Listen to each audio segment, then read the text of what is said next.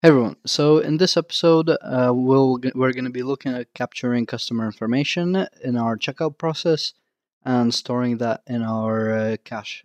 And the reason we want to store it in our cache because sometimes customers they go through filling out their information and then they get to checkout and they get discouraged by the price. They're like, "Ooh, £2 for a T-shirt." It's like, "Ooh, too pricey today." And then they come back a week later and all their information is filled out and they're ready to check out. So we want to make that process a little bit easier for them.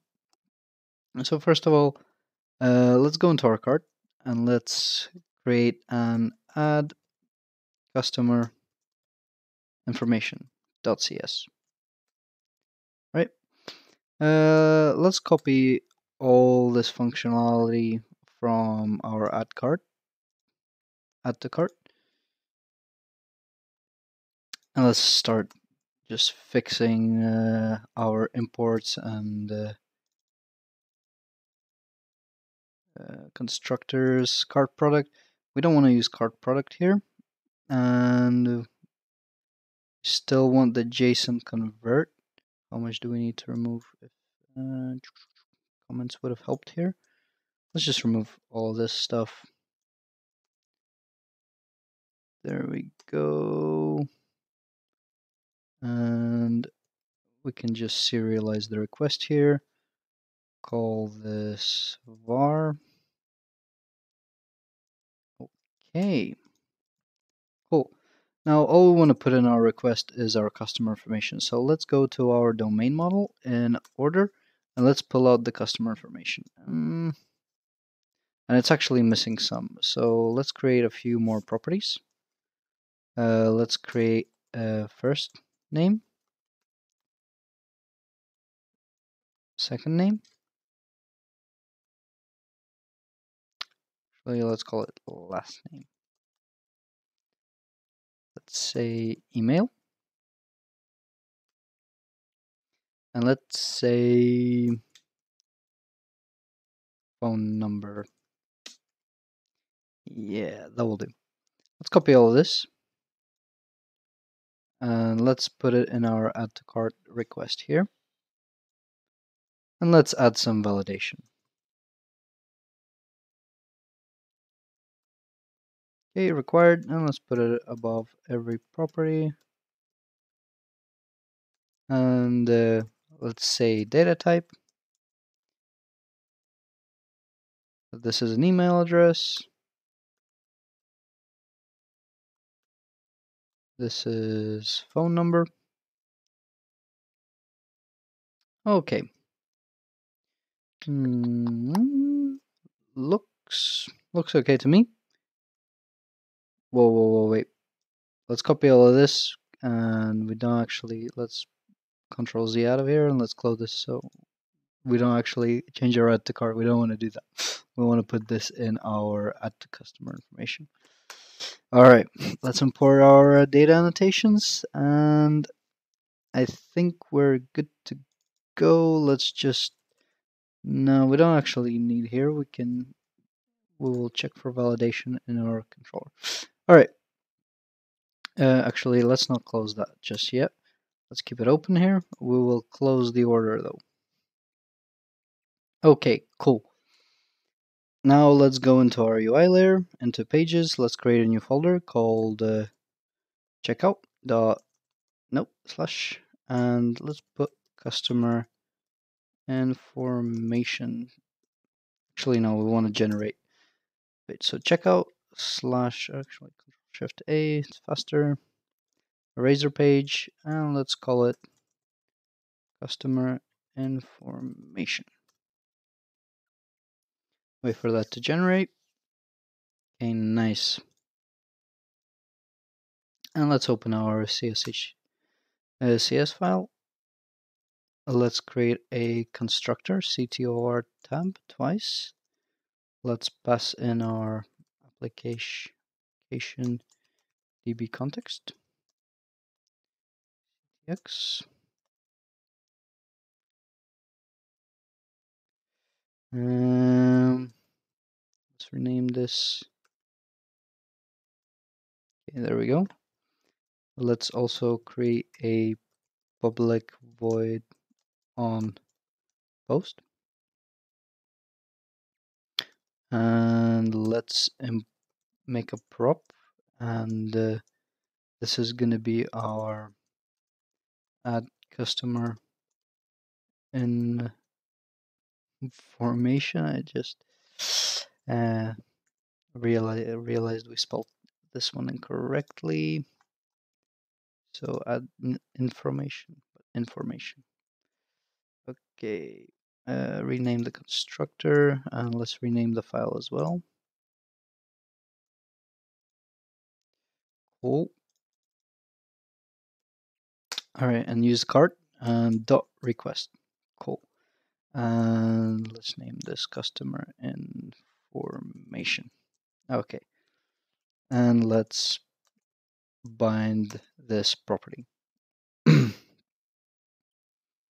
Okay, and on get, what we want to do is we want to get cart, and on post we want to post cart.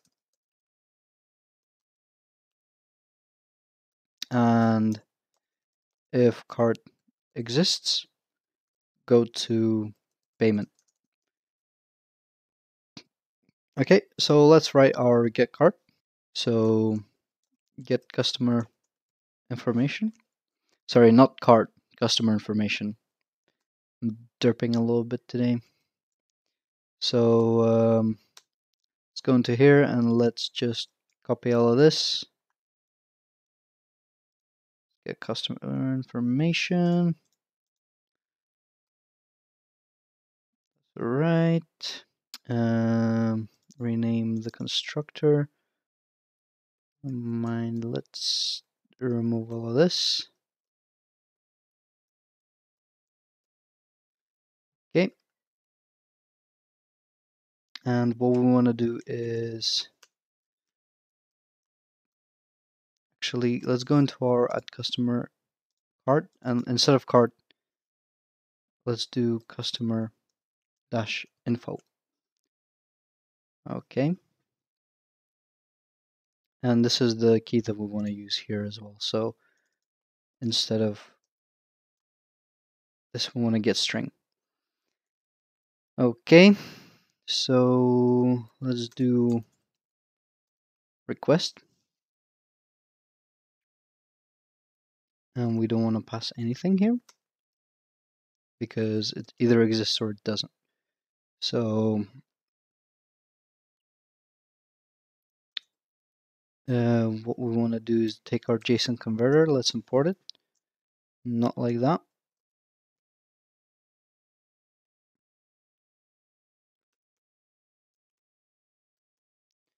Deserialize object. And let's deserialize it to this request. And we don't want this string object here. Or string object. We get it like this. Cool. String object. Our response.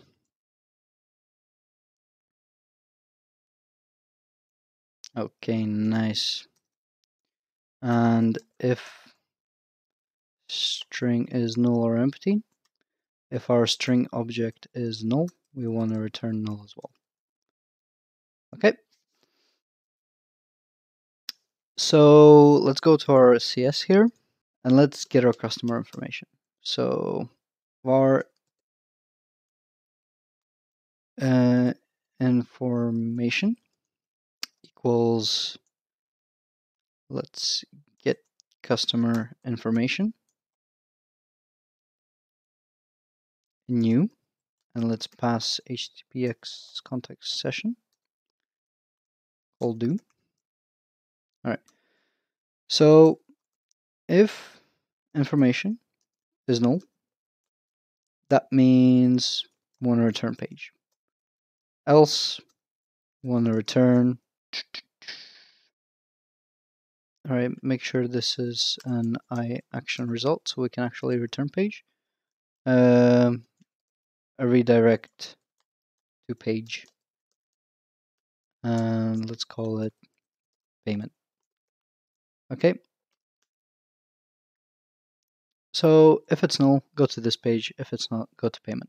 We won't be able to edit our customer information, but I'd say bear with that. We'll handle that later on. Got that. So now on post, let's do something similar. Let's take new add customer information, pass our HTTP context session called do, and let's just pass our customer information. Okay, simple enough. And then return. Want to redirect to payment. Again, make sure this is an iAction result. And here, all we want to do is if model state is valid, return page. So if it's not valid, we want to return the page. Otherwise, add the customer information and go to payment. Cool. So let's quickly add in our checkout. Was this?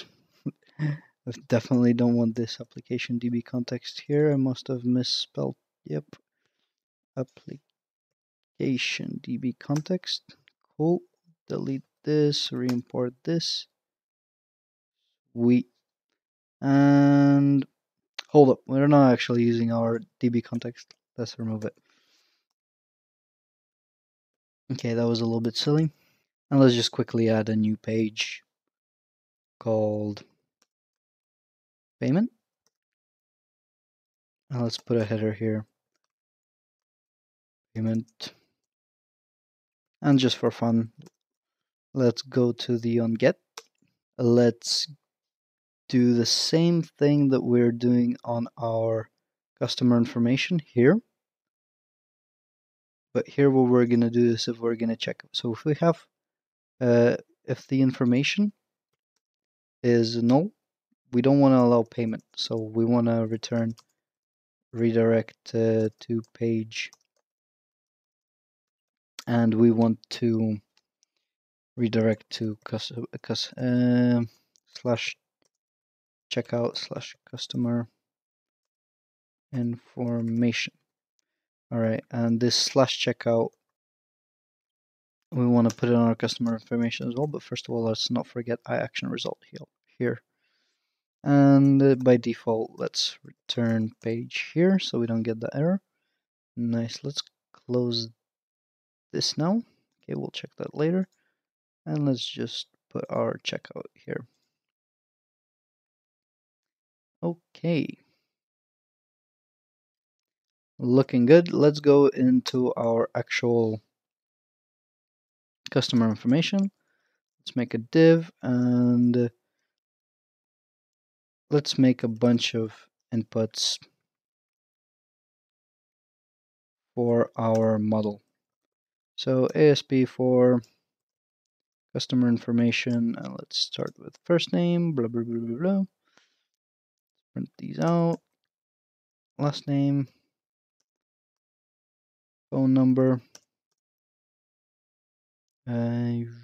email, address 1, address 2, city, and postcode. Cool. Actually, we want to wrap this in a form as well. There we go.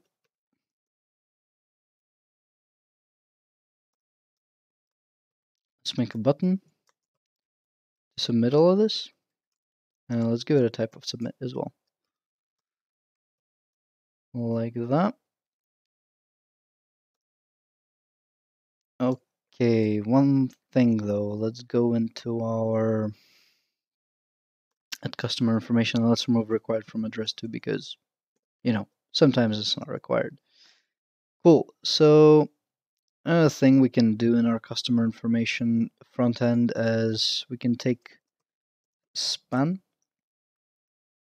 and we can display validation for customer information for any of these values really. So I'm gonna do just that. Let's separate this out a little bit. like so. And let's wrap these in their own separate divs. Okay, so now that we have this, let's go ahead and run this, test this out.